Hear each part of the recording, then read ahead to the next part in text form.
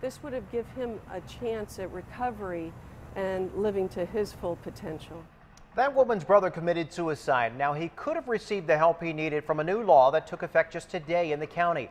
New at 7, Team 10's Melissa Messiha shows how families now have the power to do something before it's too late. The law began with Laura Wilcox, shot and killed in Nevada County in 2001 by a man with an untreated mental illness. Now San Diego County joins 7 other counties in the state, you see them there in red, that has either approved or fully implemented Laura's law. If it helps one person, it would be well worth all the effort. Harold Walks lost his schizophrenic son to mental illness. He spent the last couple years fighting for Laura's law. Now that supervisors have voted to implement it, very, very relieved.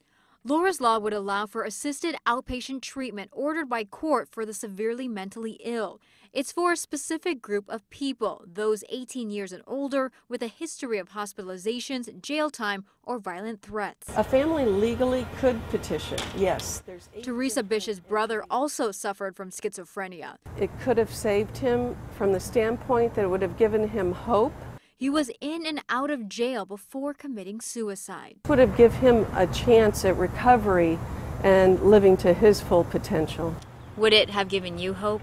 Oh, absolutely. Getting people whose families are in crisis the help they need earlier so it doesn't turn into a tragic event. Tuesday, the board passed Laura's law 3-1 with Supervisor Bill Horn voting no.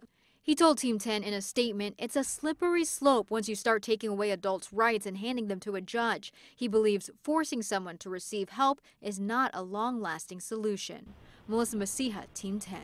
And here is the bottom line on this new law. It would cost about $2.3 million to implement Laura's law here in San Diego. It will be funded through the Mental Health Services Act. That means no new tax dollars. There's enough funding to help 114 people in the county, and advocates say the cost of the program is more efficient than throwing people in jail.